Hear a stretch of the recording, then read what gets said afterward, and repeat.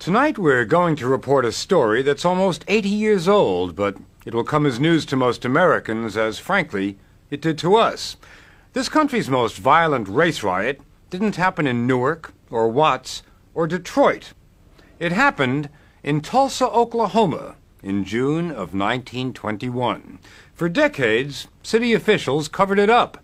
The history books barely mentioned it, and people, white people that is, hardly ever talked about Tulsa burning. But all that's changing now. The state commission has begun investigating the riot and is already raising tough questions about what today's citizens owe yesterday's victims. And it's revived memories for George Monroe of a night 78 years ago when his mother saw 4 white men walking up to their house carrying torches. Our mother told us to get up under the bed, and we got up under the bed. We could just see just their feet. They came in and set fire to the curtains, and one stepped on my fingers, and my sister put her hand over my mouth to be sure to stop me, because she could tell I was fixing to holler because it hurt. Monroe escaped with some sore fingers. His home and the rest of Tulsa's black neighborhood, called Greenwood, was burning. Before the riot, 10,000 blacks lived in Greenwood, did business there, prospered there. In fact, Greenwood was one of the nation's most vibrant black communities. But children quickly learned that they lived in a different world from whites. The tracks was a dividing line. Now, every Sunday, we would climb on top of the coal car and throw enough coal on the side of on our side, and I guess they did the same thing, but every Sunday we had a good coal fight. We would throw at them and they would throw at us. Like a kid's little riot? That's a good description of it, like a kid's riot. That's right. The kids, of course, learned from the adults. There was total segregation, wasn't there? Oh, that was the wonder of it all. After Oklahoma became a state, the first law passed by the Oklahoma legislature was Senate Bill 1 that completely segregated the state. Don Ross represents Greenwood today in the state legislature. He's one of the prime movers behind the campaign to uncover Tulsa's dirty little secret. How old were you when you heard about the riot of 1921? I was 15 and in high school. You hadn't heard about it until you were 15? Never heard, didn't believe it. What Ross heard then is that on the morning of May 30th, a young black man got into the elevator of a building downtown, and that the elevator operator, a 17-year-old white girl, screamed. The Tulsa Tribune, which was the afternoon daily newspaper, printed a fantastic write-up of this event. They had a front-page story that said, "Nab Negro for attacking girl." Within the next hour, there's lynch talk on the streets of Tulsa. Historian Scott Ellsworth has been studying the Tulsa riot for 20 years. It's not just an academic quest for Ellsworth. He was born and raised in Tulsa. So the word of a lynching was out in the streets. Whites started gathering. How were blacks reacting? Great concern. I mean, everybody knew what was about to happen. Many of Tulsa's blacks were veterans of the First World War and armed. A group went to the courthouse and offered to help defend the jail and its black prisoner. The sheriff told them to go home. And as they're leaving, a white man goes up to a tall black vet and says, "Where you going with that gun, nigger?" And the vet says, "I'm going to use it if I have to." The white man says, "Like hell you are, give it to me." A struggle, shot goes off. The worst riot in American history begins. Just about then, as dusk was settling in, Venice Sims was getting ready for her high school prom. Had a beautiful dress, shoes, everything new. And even some borrowed pearls. The seamstress had let me have her borrowed pearls to wear. Everything. Do you have a boyfriend? Sure. Secretly. My daddy didn't allow us to court. But I had one. And then you're supposed to go to the prom, and what happens? Well, that's when the riot, that's when it started. And that's when the bullets started falling. Miss Sims, her family, and many Greenwood residents got out of town during the night. Others stayed and fought, but by dawn they were overwhelmed. Right before dawn, as many as 10,000 whites descended upon Black Tulsa. Opening fire? Opening fire. There was a block-by-block battle throughout the black community. They would force the occupants of a house out. If people resisted, they were murdered on the spot. The homes were looted, and then they were set fire to.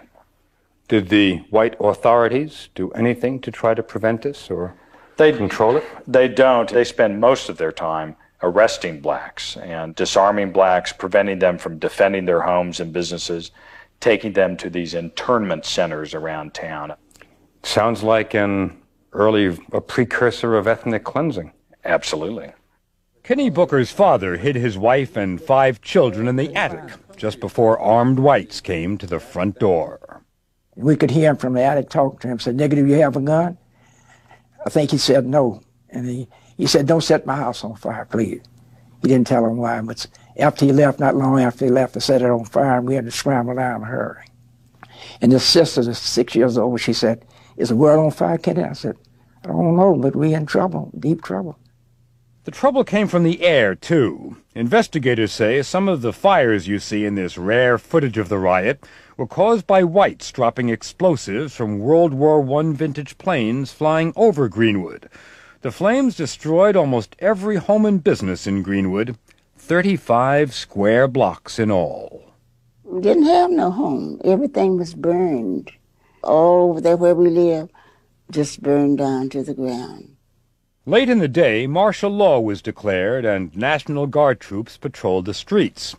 The dead were everywhere, the bodies lying where they fell. Photographers turned some of their grisly pictures into souvenir postcards. Most of the dead were buried quickly in unmarked graves around town, but some apparently were laid to rest here in Tulsa's Oak Lawn Cemetery in this anonymous section reserved for paupers. There were no funerals. The authorities outlawed funerals. There were no coffins, no headstones, no records of the burials. But a 10-year-old boy saw it all. Clyde Eddy walked by the cemetery with a friend, saw some men digging and some big wooden crates. And we went in, naturally, and walked up to the first one and raised the lid up. There were 3 bodies of black men in it, just thrown in there. And we went over to another crate, a larger crate, and raised the lid on it. And there was 4 bodies in this one. And there was, let's see, there's either 4 or 5 more boxes scattered around. And about that time, one of the men saw us, and he run us out. The newspapers didn't think the mass graves deserved many headlines, and the White City Fathers, proud of their booming oil town, wanted to bury the story along with the bodies. The official version, typos and all, came in a National Guard report. It said there were 35 dead, 9 whites and 26 blacks. But that number just keeps on rising. We think now that something like 300 people were killed in this. How many people were left homeless by the riot? Oh my gosh, 10,000 people were left homeless by the riot. How many of those were white? None. The survivors lived in tents and shacks which they built themselves. My brother was 14 at the time, and he helped my father install wood. It was raining, as I can remember, it rain. Seemed like it was rain, and we had a wooden floor in our tent. We were lucky to have that. But Tulsa's whites gave them something. Promises. Now, in fact, after the riot, the city's white establishment said it was going to rebuild Greenwood. What happened? They lied. Not a dime. They proceeded to pass a fire ordinance that said, in effect, that you cannot build on property that had been burned. They wanted to starve blacks out of the land. They made it known to all philanthropic groups, we don't want your money. We would take care of our own. And there would be no problem. They spoke. They lied. Courts and insurance companies paid some damage claims filed by whites. All black claims were rejected. A grand jury filed no charges against whites. 57 blacks were indicted for rioting, and in fact, they'd put up one hell of a fight. In my community, among those survivors, they won the riot. They won it. You know, only till they brought airplanes in and dropped bombs and firebombs and brought the National Guard in could they subdue my people. That's the view from the black community, that airplanes and National Guard saved them white folk. We were winning. For Ross, setting up a legislative commission to study the riot was a way of keeping that pride alive. Eddie Faye Gates is one of the members. It said history is the lie agreed upon. Well, somebody agreed not to tell the story of the riot in Tulsa. At first, there was denial, you know. It didn't happen. It wasn't that bad. Now, Tulsa and Oklahoma's way past the denial stage. The commission is looking for the truth by looking for the dead. But Greenwood is looking for more than just some unmarked graves. Somebody has to pay when they do wrong. If you don't, if there's no penalty for wrongdoing, there's no incentive for societies to do the right thing.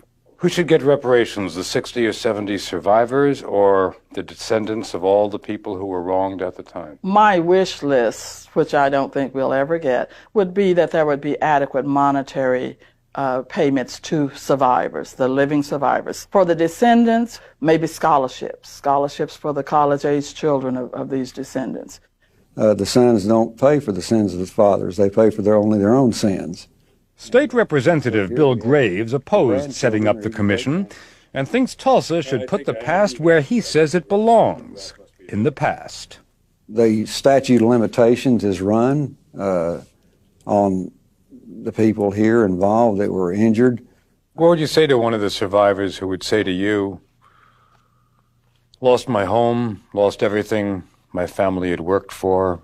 I'd have to tell them that I didn't think they have any right to money from the legislature. This is a tragic thing that happened to them. Tragic things happen to other people that seems unjust to us, yet we have to live with them. What do you think should come out of this? A memorial?